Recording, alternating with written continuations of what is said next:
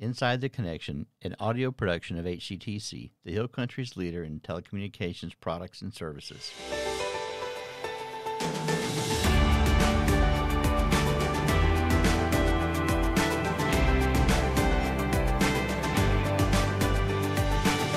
Welcome to Inside the Connection, a podcast where we take a deeper dive into the articles of our bi-monthly magazine.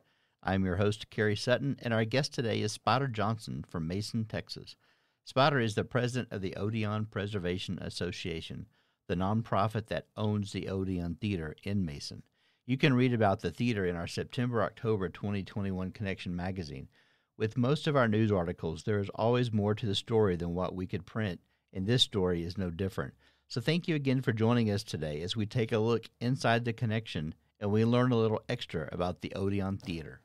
So today we're talking with Spider Johnson, and he is part of the group that is bringing back to life the oldest movie theater in West Texas. Now, there are some other ones that are out there that may be older, but they're not operational. This one is. We just took a tour of it. It is fantastic. So, Spider, tell us about the movie theater, how you got involved, what the plans are, and just give us some history about it. Well, thank you, Kerry. I appreciate that. The Odeon Theater is the oldest operating theater, continuously operating theater in West Texas. It was started at its current location in 1928. It actually was started 10 years before that at a different location, but in its current location, 1928, it was a silent movie theater. It even still has an orchestra pit below the extension on the front stage, and it operated for a long time under the Otto Schmidt original ownership, and it served Mason County, Mason, Texas, and the region for many, many decades. In 1994, the owner at that time wanted to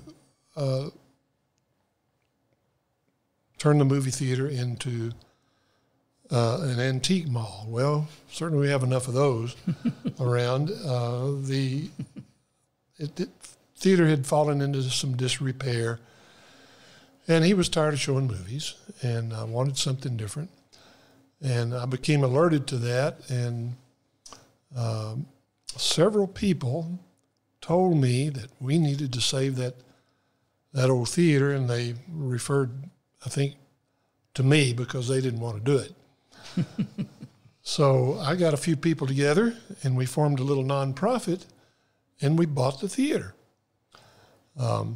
So we started having bake sales and raising local money one way or the other, and to try to keep the theater open. And our little board showed up, learned how to operate the old carbon arc projectors and concessions. It was the place was definitely not fancy. It never was fancy, but it definitely needed a lot of work.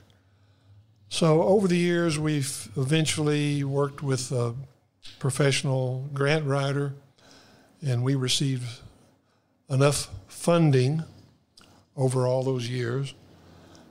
Many of it was raised locally, thank goodness. People here were generous and wanted a place for their kids to go to see movies. And we restored the marquee and the neon, did renovation indoors, and actually had a decent concession area with official men and women's restrooms. Worked our way back towards the stage and have made significant improvements. We have now state-of-the-art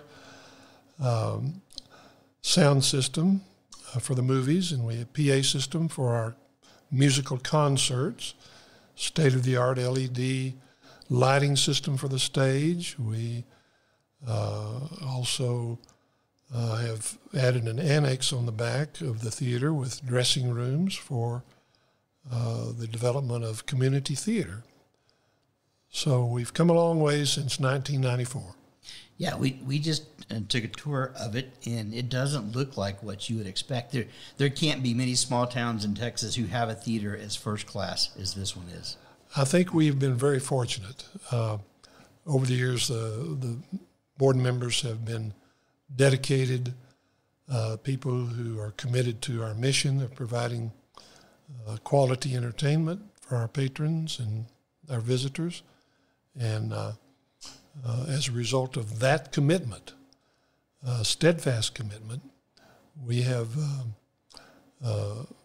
maintained quality, and our people who operate the movie part of the theater, our contractors, are likewise committed and have done a good job. So for an isolated Central Texas small town, we are providing a valuable public service for people. Mm-hmm. And you've had some big names come through there, either in speaking and acting. I mean, you really have had quite a big group of just real talent. It's not just a local theater that some cities may have. These are big name people that you can advertise and you're proud to have in your theater. Yeah, Jason Williams of Tuna, Texas, Tuna Christmas Mm-hmm. was one of our programs. We've had, Joe Ely has been here, the Flatlanders, Marcia Ball. I mean, many Texas artists, Johnny Nicholas, people that are as good as anybody in the country have come and performed here. Slade Cleaves. Who else?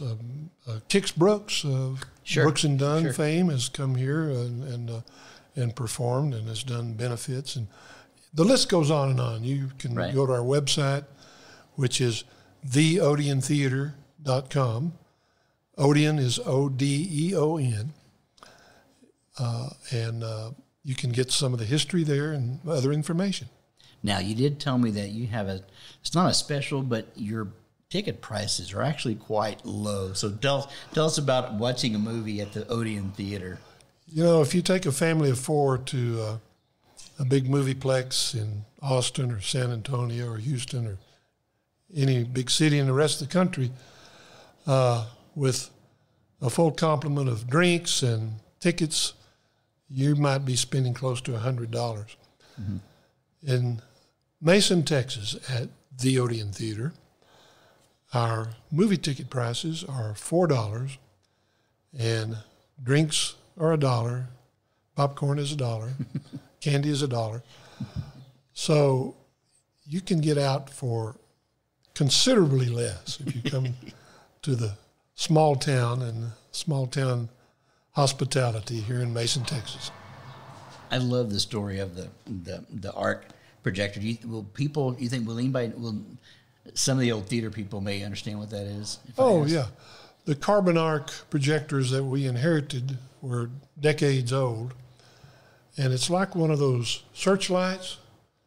It operates with an electrical arc, or like an arc welder. It's a very, very bright light. And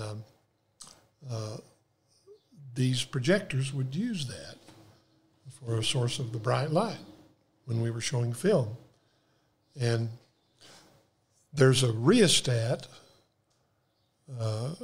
potentiometer they're actually called, on the back of the projector that regulates how close those burning carbon rods must be maintained to each other. It gradually draws them closer together. And the sweet spot where they would actually go at the proper rate had burned off that regulator, so we had to constantly speed it up and slow it down the whole time we were operating those old projectors. So it was volunteer, the entire Odeon Theater Board of Directors time for we were on duty for showing the movies and doing the concessions back then. So it was a labor of love. You don't just show up and flip the lights on and watch a movie. There's a lot to it. There's a lot to it. There actually is, and it was quite an education. A lot of, for, of course, Hill Country Telephone Co-op, the board of directors does not get out there and lay those telephone lines. Right. They make the decisions. It's not true in small towns. If you're on a board of directors somewhere, you're doing the work too. Back in the early days, when the board was up there and we were all just hanging out having a happy time, we decided to show Phantom of the Opera, the old silent movie.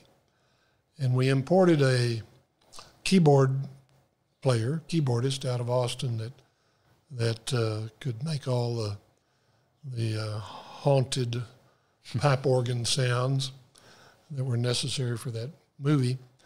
And he came in, and we did, because speaking of ghosts and ghost stories, one of the things, we did a couple of things, in the movie, the big chandelier that fell down on the audience at a critical scene.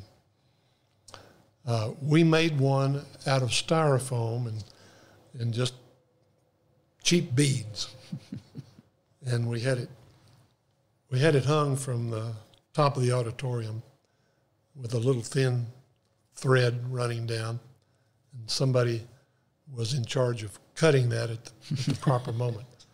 But we also created a ghost out of a sheet and some other material that we suspended from another cord from the balcony. And at one of the scenes, and I've forgotten which one of the critical scenes, we would cut the cord, and every time we did something like that, the board members scattered everywhere would scream bloody murder. And this ghost would slide down over the audience and scare people. And, of course, the styrofoam big chandelier came down, crashing down. So that was kind of a fun moment back then. The other kind of funny story is I had related to you earlier was when we moved in, all the old seats in there were just falling apart. They were wooden fold-up seats that had been there forever. They weren't comfortable. And they had 10 pounds of gum under each seat, so it was, for sanitary reasons alone, we had to get rid of those seats. Right. So we managed to do that. And for a long time, until we could afford to get new seating or replacement seating that would be used but better, we would just put BYOC on the marquee out front, and people would bring their own lawn chairs. Sure.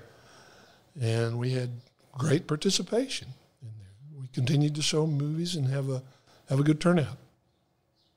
I'd never heard of a theater where you bring your own chairs inside. Well, we do now have a BYOB policy when we do musical concerts. Okay. So people do bring their own wine. But we can't sell it. But a BYOC. Okay. Yeah, BYOC. Fantastic. Well, tell us once again, there's a website where people can go learn about it, or they want to donate to the foundation. Can they donate? Yes. We are a 501c3 nonprofit corporation. And we do accept donations, of course. That's how we stay alive out here in a small town. We don't make money. We just whatever we make from what little we charge, we just keep the doors open. So people can donate. It's tax deductible, 100%. And you can go to our website, again, theodiontheater.com, and make a donation. We're always happy to receive money. Fantastic. Well, Spider, thank you so much for your time today. We will encourage everybody to come to Mason, to the Odeon Theater. It is right on the town square.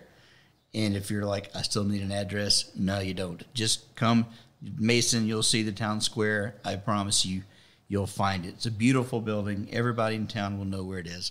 Come find it. Come see a movie. Just come be part of the history that's here in Mason. Thanks for joining us.